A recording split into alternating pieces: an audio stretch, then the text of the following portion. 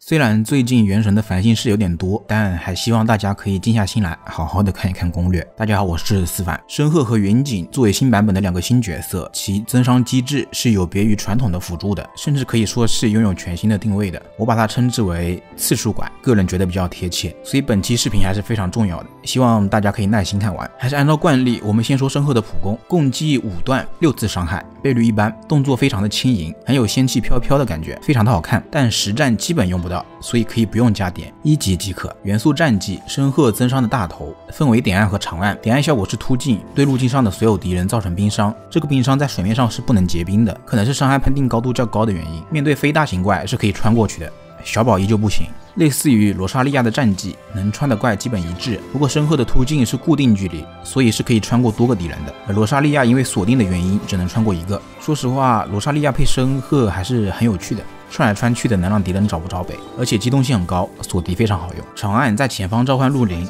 造成冰元素范围伤害，并且自身会往后退一小段距离，有点像是木纳的长按。需要注意这个前方的距离很短，稍微离怪远一点就可能打不到了。不过就算打不到也无所谓，冰灵是否生效与命中无关，只要能打出来，冰灵效果就存在了。如何判断角色当前是否拥有冰灵 buff 呢？查看角色身上有没有这种符咒的特效，有，那就是还有 buff 了，但说实话有点不明显，特别是如果我身上还有钟离盾的特效的话，实战中很难看得清，而且这个特效和冰系角色很多技能特效的颜色都是一样的，混在一起就更看不清了，希望可以改进一下。元素战绩点按和长按都能产生冰灵，但次数和效果会有所不同。点按是全队每轮能触发5次冰灵，持续10秒，冷却10秒，并且能提高全队元素战绩和大招 15% 的伤害。长按是全队每人能触发7次冰灵，持续15秒，冷却15秒，并且能提高全队普攻、重击、下路攻击 15% 的伤害，这点很多玩家也会搞混，需要注意一下。冰灵效果是依据申鹤攻击力的一定比例来提高角色所造成的伤害的，这个伤害只包括普攻、重击、下路攻击、战绩和大招，并且只有冰元素伤害才能触发冰灵，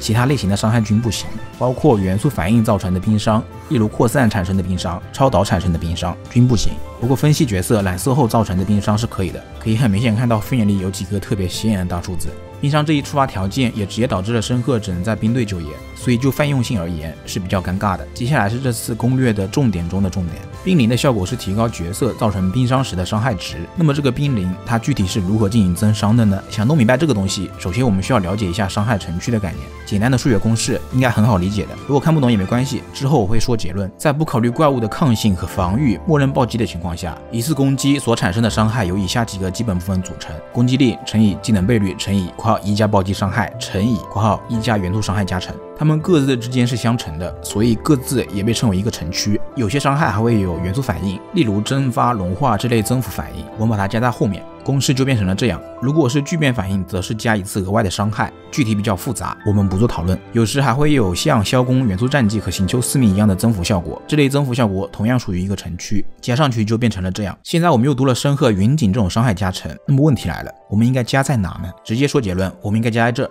首先，为什么不分开计算？因为冰灵它不属于一次额外的单独伤害，而是直接加在队友伤害上的，和队友打出的伤害是同属1次伤害的，吃的是同一次暴击。例如我干预蓄力剑伤害原本是这样，2段伤害，吃了冰灵效果后依旧还是2段伤害，而不是4段伤害，只是伤害值会变高。从这个公式中，其实我们已经可以很清楚的了解到申鹤、云锦这类增伤吃的是什么了，不吃攻击力，不吃技能倍率，也不吃增幅倍率，它只和触发冰灵的角色的双爆、元素伤害加成和是否打元素反应以及精通有关系，当然还包括敌人的抗性、防御力这些。谁触发冰灵的效果，那就是谁的双爆和元素加伤，和攻击力、技能倍率无关，所以只要是同一个角色，不论你用什么方法去触发冰灵，普攻也好，元素战绩也好，大招也好，所得到的增伤都是一样的，这点和班尼特这类加伤是完全不同的。班尼特是直接给角色加攻击力，加在攻击力这个乘区，所以是可以吃到技能倍率和增幅倍率的。简单来说，班尼特最终加伤的多少取决于队友大招期间打出的总倍率的多少。我们想要收益最大化，是需要思考在限定时间内如何打出最高倍率的，用普攻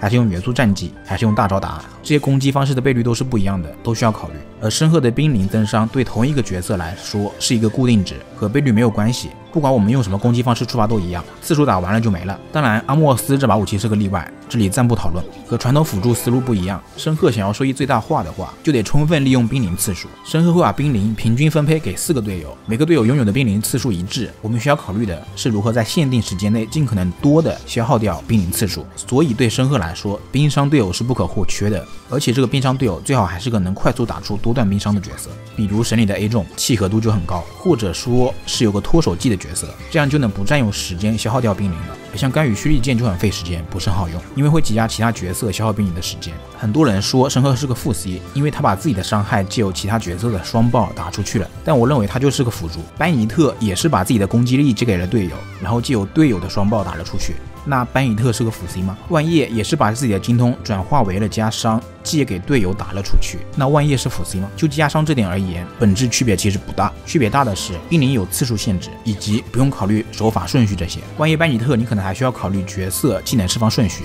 我相灵不能先开大，我先上火还是先上水。但申鹤只要想着怎么把冰灵消耗完就行了，怎么触发都行，加伤更容易，操作更简单了。其实申鹤这种类型的加伤在很早期的时候就已经出现了，比如改版后钟离的天赋5，这个生命值转化成的伤害就属于这个额外伤害。这其实说明当时的策划早就有这个概念了，没准当时申鹤云锦都已经做好了呢。近期就比如阿贝多的专武，还有一斗的天赋5加伤，不过这些都属于给自身的加伤，而且没有次数限制。申鹤云锦中给别人加伤的次数管还是第一次出现。其实也正是因为这个额外加伤的，萧公的元素战绩和行秋的4命效果，严格来说已经不属于是独立城区了。因为它增幅的只有基础伤害，也就是攻击力乘以技能倍率，并不包括这个额外伤害。不知道讲到这里，大家是否有搞懂冰灵是如何加伤的呢？如果还没搞清楚的，您只要记住结论就可以了，或者再看一遍。关于冰灵的触发次数，它是和击中敌人的数量有关系的，也就是造成伤害的次数。比如您打中了一个敌人，造成了1次伤害，那就是消耗1次冰灵；打中了2个敌人，造成了2次伤害，那就是消耗2次冰灵。但这2个冰灵会分开分配到2个敌人身上，2个敌人受到的伤害都是1次冰灵增幅过的伤害，而不是2次冰灵增幅过的伤害。什么意思呢？意思就是冰灵不是按角色的攻击次数来计算的，而是按造成的伤害次数来计算的。每个敌人受到的伤害都算是1次独立的伤害。比如我有2次冰灵，同时打到了3个敌人，那么我会消耗完这2次冰灵，让其中2个敌人吃到冰灵增幅过的伤害 B 加 A， 其余1个吃到的是未增幅过的原本的伤害 B。 为什么要这么设计呢？我们按正常的思路来想啊，比如角色1次攻击打到了6个敌人，一次性消耗完了5次冰灵，因为我只产生了1次攻击，所以按道理来说每个人吃到伤害应该是一样的才对，即都是 B 加5A 5次冰灵的伤害嘛。但这样会出现一个问题，这种算法相当于我们总共打出去了30次冰灵，那对群收益就会成倍的增加，怪越多收益就会越高。像云锦这种可以增伤30次普攻的，女仆一个横扫打到了30个敌人，那岂不是增伤了900次？我明明只能让你打出30次的伤害啊，这个问题就很大，很难去平衡。所以现在肯定是考虑后的结果，虽然弱很多，但这保证了增伤的稳定性，更好做平衡。不管我打到几个敌人，不用想，我冰灵收益就这么多，5次就是5次。用完即止。还有冰灵是不锁面板的，不然专武效果就成大傻子了。你们也别想着用班尼特给申鹤加伤，申鹤再给别人加伤这种骚操作了。切到后台，班尼特攻击力加成就没有了。那么关于元素战绩就讲到这里了。元素战绩是申鹤最核心的机制，所以讲的篇幅也比较长。如果有听不懂的地方，建议可以点个暂停想一想。申鹤的元素爆发80点能量，效果是在自己前方2个身位处为中心创造一个领域，范围和干预大招差不多，可以减少领域内敌人的物抗和冰抗，时级是15%，并且还会提高领域内友方角色15%的冰伤。发现没有，又是15%。申鹤除了冰灵以外，其他所有加伤都是15%，给的不多，但也不算少。刀工。不过仔细算一算的话，申鹤的加伤也不算低了，总共加起来有30%的加伤和15%的减抗，其实还行。所以说减抗吧，减抗这个程序是在怪身上的，收益还是比较高的。15%的减抗，实际的增伤效果一般是会大于15%的。这里我就不做公式什么的了，相信大家也都看烦了。总之你记住，敌人抗性越高，减抗的收益也就越高。而像是增加冰伤、增加元素战绩、大招伤害什么的，这些都属于元素伤害程序的，实际收益都会低于15%，所以大招对申鹤的辅助性帮助还是比较大的。关于申鹤大招的元素附着，除了开大第一段是独立附着的之外，后续大招会立马造成2段冰伤，之后每2秒会造成2段冰伤，总共是12段。遵循一般的元素附着规律，每隔2次伤害能造成1次冰附着，即1、4、7、10次，共计4段附着。总体来说伤害不高，附着效率也一般。这个大招价值最高的还是减抗，可惜需要80点能量，回转还是比较困难的，需要堆1点充能。申鹤的命座我只讲1命和6命，因为这2个是比较值得去抽的。1命可以多释放1次元素战绩，这多1次的元素战绩，就算你连续释放，也不会让你的冰灵次数叠加，其效果是刷新。最大的意义其实还是充能。申鹤元素战绩本身产球其实还不错，短按3个，长按4个，但 CD 太长，所以平均下来产球效率不高，8尺大招的能量会比较难回转。但若有了一命，就可以理解为 CD 减半，这样产球效率就直接翻了个倍。只要稍微多一点充能，即便是80能量也是能回转得过来的。另一个意义就在于可以不用在队伍里塞太多的兵系角色了。原本零命，为了充分利用冰灵，我们可能会在队伍里塞多个冰 C， 但有了一命就可以稍微缓解一下了。毕竟 CD 直接减半了，冰灵覆盖率更高了，我们不可能再让每个队友都出去消耗完自己的冰灵了，只要让命满最好的那个队友去用完冰灵就可以了。申鹤6命则是直接改变了玩法，有6命我们就真的不用在冰 C 接力了，通过普攻和重击触发冰灵时不会减少其生效次数。很多人以为是所有攻击都不消耗冰灵次数了，不是的，注意这里是普攻重击也不会消耗次数，所以像是下路攻击、元素战技和大招还是会消耗冰灵次数的。若是被这些类型的攻击消耗完冰灵，那么普攻重击就无法再触发冰灵的效果了，所以还是需要注意这点。像是神理干预这类大招冰伤频率很高的，就需要注意大招的释放时机了，能不放就不放吧。目前来说，这个6命最契合的还是神理的 A 中，一次 A 中多段冰伤，很好触发。而干预蓄力键很慢，收益甚至不如重云附魔过的高攻速角色。以后要是有法术机关枪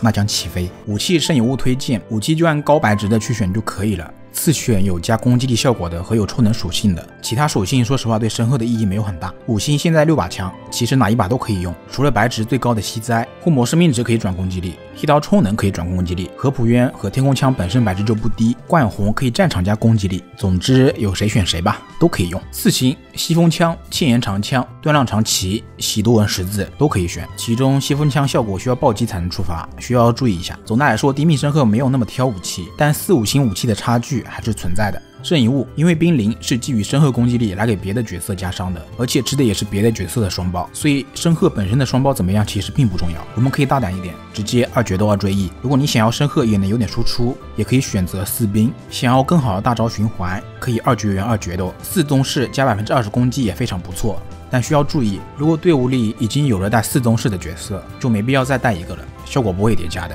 各部位就选攻，觉得大招循环不过来的可以换抽能杀漏。适应物副词条首选攻击百分比，次选抽能和双爆。可以发现申鹤不太吃武器，也不太吃圣遗物，突出一个好养活。队伍搭配，申鹤本身伤害能力很一般，只能绑定兵 C， 所以一个兵 C 一个申鹤，2个格子就没有了。然后我们还需要一个盾奶，这下就只剩1个格子了。剩下的这个格子，你可以选择再带一个兵系副 C， 也可以选择再带一个增伤辅助。灵命申鹤为了最大化利用冰灵，还是更推荐3兵加盾奶的阵容。3兵里除去申鹤，甘里、神羽无疑是最好的。需要注意，如果甘羽带的是阿莫斯的话，用蓄力剑触发冰灵会比用元素战技和大招来触发更好，因为能多吃到阿莫斯效果的城区，收益会更高。其次推荐罗莎莉亚、重云、艾罗伊、凯亚，并不推荐尤拉，尤拉更需要雷系超导，这样格子是完全不够用的。而且尤拉本身带的是无伤杯，相比能带冰伤杯的角色，直接少了一个城区，冰灵收益是大打折扣的。而且尤拉冰伤频率也不高，对冰灵的利用率肯定是不佳的。当然你要是带也不是不可以，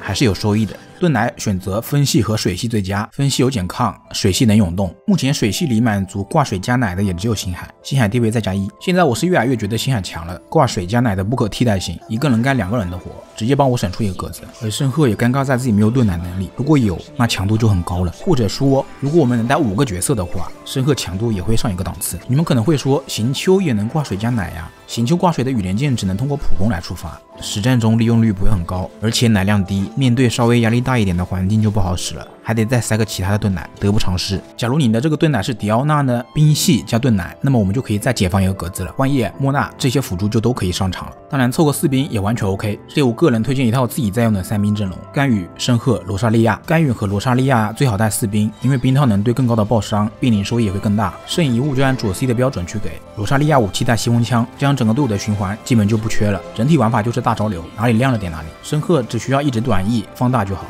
甘羽甚至都不用打蓄力剑，各种 BOSS 加深渊实测可行。我甘羽带的甚至是激理攻，双爆也一般。罗莎莉亚只凑了双兵，双爆更是一般。申鹤也只是0命，但带了专武，我自己用着真的挺舒服的，甚至比一些成型的队伍要好用。如果你是1命申鹤呢，就更推荐双兵加增伤辅助加盾奶的阵容了。其实0命也能这么玩，但循环会比较吃紧。满命的话和神里配对是最好的，能一直 A 中，提升非常大。不知道未来会不会出和申鹤适配性更高的角色吧？反正下个版本肯定是没有了。其实如果能让冰灵吃到融化的话，收益会更高，但目前挂火角色只有一个香菱，而香菱本身充能不佳，几乎是绑死了班尼特，一下子失去2个位置，最后一个放谁呢？加个甘羽变成龙肝队，但龙肝刚需盾斧，除非你对自己的操作很有自信，不需要蹲，否则还是不进吧。但说实话，收益是真的很不错。加个重云变成国家队，重云大招冰附着频率高，冰灵收益确实不小，而且附魔也能让不是冰系的相邻班尼特打出冰伤，确实可行。但是重云大招并不能像干羽蓄力剑一样频繁释放，冰附魔的普攻也是有附着 CD 的，不能刀刀融化。相比换成行秋让相邻打蒸发，收益是否真的会更高呢？打个问号。我觉得不如期待一手未来出个高频火附着角色，一个人解决融化的烦恼。综合来看的话，申鹤目前对冰队的提升还是不错的，给冰队的玩法增加了更多的可能性。主要问题在于灵命单个角色的冰灵覆盖率低，以及增伤大多分散在大招里。现在看来，低命申鹤最大意义可能还是解放了万叶，而且对操作要求也不高，适合懒人。但是本身的泛用性低，路基本是给你限制死了。其实我个人觉得，把冰灵改成所有伤害都能触发，也完全没问题。不知道策划是怎么想的吧？可能他真的想教我们玩游戏吧？你在教我做事啊？一个角色，我个人还是觉得需要有更多的可能性。就这样把角色的其他可能性砍了，我确实是有点不理解。像是拖马只能上盾玩，除此之外的意义呢？凑个双火共鸣。申鹤远景这种次数管，就目前而言，除了增伤更简单粗暴了以外，并没有看到相比传统辅助有多少的优势性。申鹤甚至还因此牺牲了泛用性，不知道策划未来会怎么搞吧。虽然我真的挺喜欢申鹤这个角色的，这是馋他的身子。但老实说，如果你不是XP 党，而且没有冰 C 的话，个人还是不建议现在入手。这个版本和下个版本都有更值得抽的角色，等以后复刻了再入也不亏。什么情况下可以抽呢？你练了2个及以上的冰系角色时，特别是有重云的时候，那是可以抽的。当然氪老随意。在旅行者踏入璃月后，望舒客栈楼下的布告栏便出现了这则消息：某位女子表达了自己对旅行者的倾诉，但却因自己命格孤煞不敢接近。但其实我早就知道了，现在你我已见面，请放心，我这条红绳绝对会保护你。那么以上就是本期视频的全部内容了，如果觉得有帮助到你，还请点赞投币3连支持一下。我是思凡，我们下期再见。